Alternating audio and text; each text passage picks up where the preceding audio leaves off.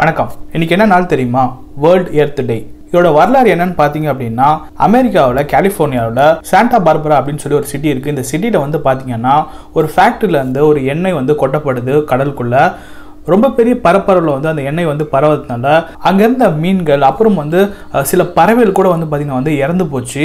So அதை பாத்தீங்கன்னா ஒரு 11 நாள் அள்ளி கொட்டிட்டு இருந்தாங்க அப்படின்னு சொல்லலாம். அதாவது கருப்பு நாள் அப்படின்னு சொல்லுவாங்களா, அந்த மாதிரியான ஒரு நாள் அப்படின்னு சொல்லலாம். அங்க இருந்த மக்கள்லாம் சேர்ந்து இதுக்கு எதிராக ப்ரொட்டஸ்ட் பண்ண ஆரம்பிச்சாங்க. இந்த ஃபேக்டரியிலேருந்து வெளியேறக்கூடிய கழிவு தான் இதுக்கு பிரச்சனை அப்படின்னு சொல்லி.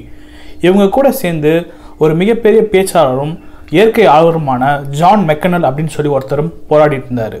இவர் போராடினது மட்டும் இல்லாம யுனெஸ்கோல நடத்தப்பட்ட குளோபல் வார்மிங்க்கு எதிராக நடத்தப்பட்ட ஒரு மீட்டிங்ல ஜான் மெக்கனல் அப்படின்னு சொல்லக்கூடியவர், நான் ஆல்ரெடி சொல்லியிருந்தேன் இல்லையா, அவர் பாத்தீங்க அப்படின்னா இதுக்குன்னு ஒரு நாளை ஒதுக்கணும் அப்படின்னு சொல்லி ஒரு கோரிக்கை வைக்கிறாரு. எர்த் டே அப்படின்னு சொல்லி ஒரு நாளை நம்ம செலிப்ரேட் பண்ணணும் அப்படின்னு சொல்றாரு. முதல்ல ஏப்ரல் 22, 1970 முதல்ல வேர்ல்ட் எர்த் டே கொண்டாடப்படுது. ஏறத்தாழ 50 ஆண்டுகள், அதாவது நம்ம 2020 இருக்கும் 50 ஆண்டுகள் பாத்தீங்கன்னா நம்ம இதை கொண்டாடிட்டு இருக்கோம். இதனால எதனா மாற்றம் ஏற்படுச்சு அப்படின்னு கேட்டீங்கன்னா சல்லி காசு கூட பிரயோஜனம் இல்லை அப்படின்னு தான் சொல்ல முடியும். இந்த மாதிரியான ஒரு நாளில் நம்ம எல்லாருமே சேர்ந்துக்கிட்டு இந்த வாட்ஸ்அப்பாக இருக்கலாம், இல்லை ஃபேஸ்புக்காக இருக்கலாம், இதெல்லாம் பார்த்தீங்கன்னா ஒரு மழை பெய்யும் போது அதில் ஒரு செல்ஃபி எடுத்து எனக்கு மழைனா ரொம்ப பிடிக்கும், இயற்கைனா ரொம்ப பிடிக்கும் அப்படின்னு சொல்லுவாங்க. நம்ம ஃப்ரெண்ட்ஸும் கூட பார்த்தீங்கன்னா இந்த நேச்சரில் எடுத்த ஃபோட்டோஸ் வீடியோஸ்லாம் போட்டு ஐ எம் நேச்சர் லவர் அப்படின்னு சொல்லுவாங்க. ஆனால் உண்மை அப்படி தானா அப்படின்னு கேட்டிங்கன்னா, அதே நேச்சர் பிளேஸில் பார்த்தீங்கன்னா ஒரு 2 பாட்டிலாவது, அதாவது பிளாஸ்டிக் பாட்டிலாவது இவங்க தூக்கி போட்டு வருவாங்க. நீங்கள் யாராவது அண்டார்டிகாவுக்கு போயிருக்கீங்களா? நீங்க போல அப்படின்னாலும் நீங்க யூஸ் பண்ண பிளாஸ்டிக் அண்டார்டிகாவுக்கு போயிருக்குன்னு சொன்னா நம்புவீங்களா? மனுஷன் கால் வைக்காத ஒரு சில இடங்கள் அண்டார்டிகால இருக்கு. அங்கும் கூட பாத்தீங்கன்னா பிளாஸ்டிக்கோட துகள்கள் பாத்தீங்கன்னா அங்க இருந்த ஐஸ் பாறைகள்ல கண்டுபிடிச்சிருக்காங்க. யோசிச்சு பாருங்க, நம்ம பிளாஸ்டிக்கை எங்க கொண்டு போய் சேர்த்துருக்கோம் அப்படின்னு. நீர் அப்படின்னு சொல்லிட்டா போதும், நம்ம எல்லாருக்குமே தெரியும் கடல், அப்புறம் ஆறு, குட்டை, அப்புறம் ஏரிகள், அப்புறம் நம்ம உருவாக்குன இந்த கிணறு, போர், இதெல்லாம் சொல்லலாம்.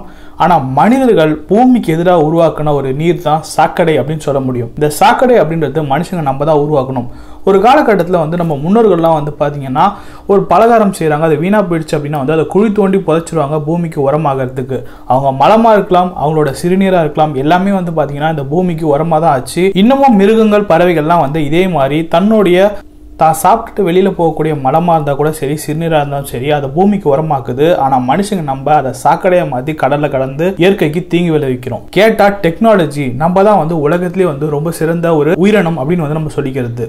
ஜான் மெக்கனால் வேர்ல்டு எர்த் டே அப்படின்னு ஒரு நாளை கொண்டாட சொன்னதுக்கு ஒரு முக்கியமான காரணம், இந்த உலகம் நமக்கு மட்டும் கிடையாது, நம்மள சார்ந்த உயிரினத்துக்கும் சேர்த்து தான். ஒரு நாள் இந்த உலகம் இப்படியே போயிட்டு இருந்துச்சு அப்படின்னா இந்த உலகம் பாத்தீங்கன்னா மற்ற உயிரினம் மட்டும் இல்ல நம்மளும் சேர்ந்து சாக வேண்டியதுதான் அப்படின்னு ஒரு கோட்டை சொல்லிட்டாரு. அதுக்கப்புறம் தான் இந்த வேர்ல்டு எர்த் டே கொண்டாடப்பட்டுச்சு. இந்த நாள் அன்னைக்கு மிஞ்சி போனா நம்மளாம் என்ன செய்வோம்? இந்த விஷயம் தெரிஞ்ச உடனே ஒரு 10 நிமிஷம் லைட் ஆஃப் பண்ணுவீங்களா? என்னதான் ஒரு மனுஷனை கட்டி வச்சு செம்மையா அடிச்சாலுமே கூட ஒரு சமயத்துக்கு அப்புறம் பொங்கிடுவான் அப்படின்னு சொல்லுவான். அதே மாதிரி இயற்கையும் பல தடவை பொங்கி எழுந்திருக்கு. மிகப்பெரிய மழையா இருக்கலாம், மிகப்பெரிய வெள்ளமா இருக்கலாம், சுனாமியா இருக்கலாம், இந்த மாதிரி ஏகப்பட்ட விஷயங்கள் சேர்ந்து மனுஷனை மிரட்டி பார்த்துச்சு. மனுஷன் தண்ணியெல்லாம் வடிய பார்த்து இல்லை பிரச்சனை சரியாக பார்த்து திருப்பி அவனோட வேலையை ஆரம்பிச்சிட்டான். அதனாலேயோ என்னவோ இப்போ இந்த மாதிரியான ஒரு வைரஸ் வந்திருக்கு. நீங்க நம்பினா நம்புங்க, நாசா விஞ்ஞானிகள் ஒரு போட்டோ ஒன்று ரிலீஸ் பண்ணியிருந்தாங்க. அந்த போட்டோவில் பார்த்தீங்கன்னா உலகம், அதாவது இந்த நாசா விஞ்ஞானிகள் சேர்ந்த காலகட்டத்திலேருந்து இன்னி வரைக்குமே இவ்வளோ கிளியரான ஒரு ஸ்கையை அதாவது ஒரு ஃபோட்டோவை பூமிக்கு மேலே இவங்க பார்த்ததே கிடையாதாம். அவ்வளோ பொல்யூஷன்ஸும் நம்ம உருவாக்கி இருக்கோம். பிஃபோர் லாக்டவுன், ஆஃப்டர் லாக்டவுன் அப்படின்னு சொல்லி ஒரு ஃபோட்டோஸ் ரிலீஸ் பண்ணியிருக்காங்க. நீங்கள் நம்மளாம் நெட்டில் போய் சர்ச் பண்ணி பாருங்கள். எந்த அளவுக்கு எவ்வளோ பெரிய ஒரு மாற்றத்தை இந்த லாக்டவுன் உருவாக்கியிருக்கு அப்படின்னு தெரிஞ்சுக்கிங்க.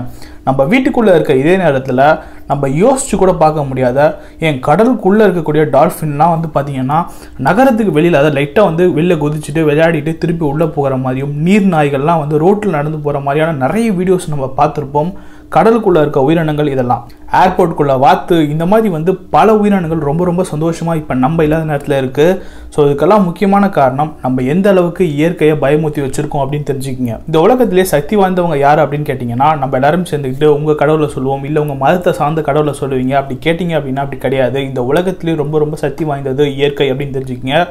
இயற்கை முன்னாடி எந்த கடவுளாக இருந்தாலும் சரி, நான் சொன்ன மாதிரி உலகத்துல உள்ள எல்லா கோயில்கள், எல்லா மசூதிகள், எல்லா சர்ச்சுமே இப்ப மூடப்பட்டிருக்கு. இந்துக்களோட மிகப்பெரிய ஸ்தலமான திருப்பதியா இருக்கலாம், முஸ்லிம்களோட மிகப்பெரிய மசூதியான மெக்கா மெரினாவா இருக்கலாம், உலகத்துல மிகப்பெரிய சர்ச் வேட்டிகன்ல இருக்கு இந்த சர்ச்சா இருக்கலாம், இது எல்லாமே இப்ப மூடப்பட்டிருக்கு இந்த லாக்டவுன் பீரியட்னால. இளமேட்டாவது இந்த மாதிரியான ஒரு மிகப்பெரிய பிரச்சனைக்கு அப்புறமாவது நம்ம இயற்கையோட ஒன்றி வாழணும். அப்படி இல்லை அப்படின்னா இயற்கை இதை விட மிக பெரும் பிரச்சனைகளை மனிதர்களுக்கு தந்து மனிதர்களை அழிக்கிறதுக்கான வாய்ப்புகள் அதிகமா இருக்கு. டைனோசரஸ் மாதிரியான ஒரு மிகப்பெரிய இனம் இப்ப இருந்துச்சுன்னா யோசிச்சு பாருங்க. இதுக்காக தான் இயற்கை வந்து பாத்தீங்க அப்படின்னா ஒரு மிகப்பெரிய எரிக்கல் அமைச்சு அந்த உயிரினங்களை இல்லாம செஞ்சிருச்சு. அப்ப அதே மாதிரி இப்ப இந்த பூமிக்கு ரொம்ப பெரிய பிரச்சனையா இருக்கிறது யாருன்னு பாத்தீங்கன்னா மனுஷங்களான நம்ம தான். ஒரு அணில் ஒரு பழத்தை சாப்பிட்டு கீழே போட்டுச்சு அப்படின்னா அது வந்து மரமாகும். இதுவே வந்து நம்ம சாப்பிட்டு கீழே போட்டோம் அப்படின்னா அது அழுகி போகும். உணவு சங்கிலி அப்படின்னு சொல்லுவாங்க. அமெரிக்காவில் இருக்கக்கூடிய ஒரு மரம் இந்தியாவில் இருக்கு அப்படின்னா, இல்ல இந்தியாவில் இருக்கக்கூடிய ஒரு மரம் அமெரிக்காவில் இருக்கு அப்படின்னா அது காரணம் பறவைகள் அப்படின்னு தெரிஞ்சுக்கங்க. அந்த பறவைகள் அங்கிருந்து கொண்டு வந்து போடுற விதைகளோ இல்ல வந்து அது வந்து என்ன சொல்றது, அதோட மலம் கூட வந்து பாத்தீங்கன்னா வந்து அதுல இருக்கக்கூடிய அந்த விதைகள்னால தான் வந்து இங்க அந்த மரங்கள் இருக்கு அப்படின்னு தெரிஞ்சுக்கங்க. எல்லாரும் சொல்லுவாங்க அட்லீஸ்ட் உங்க வாழ்நாள்ல ஒரே ஒரு மரக்கன்றாவது நட்டு வைங்க அப்படின்னு சொல்லி. ஒரு மரக்கன்று நட்டு வச்சா மட்டும் போறாது, அந்த மரக்கன்று வந்து மரமாகிற வரைக்கும் வந்து நம்ம அதை பார்த்துக்கணும். அப்படி இல்லை அப்படின்னா நீங்க அதை நட்டு வச்சதுக்கு பிரயோஜனம் கிடையாது. நம்ம அரசியல்வாதிங்கன்னா நானும் வந்து பல லட்சம் மரக்கன்கள் வந்து நட்டு வச்சேன்னு சும்மா ஒரு பேச்சுக்கு சொல்றாங்க பாருங்க, அந்த மாதிரி தான் அதுவும் ஆகும். நீங்க ஒரு மரம் நட்டு வச்சுங்க அப்படின்னா அது மரமாகிற வரைக்கும் உங்களோட கடமை முடியல அப்படின்னு அர்த்தம். நீங்க மரக்கன்று நட்டு வைக்கலாம் கூட பரவாயில்ல, தயவு செஞ்சு பிளாஸ்டிக் பொருட்களை போட்டு இயற்கை அழிக்காதீங்க. இந்த வேர்ல்டு எர்த் டேயோட 50வது நாள் அன்னைக்கு நம்ம காலடி எடுத்து வச்சிருக்கோம். இளமேட்டாவது இயற்கையோட ஒன்றி வாழ்வோம். நன்றி.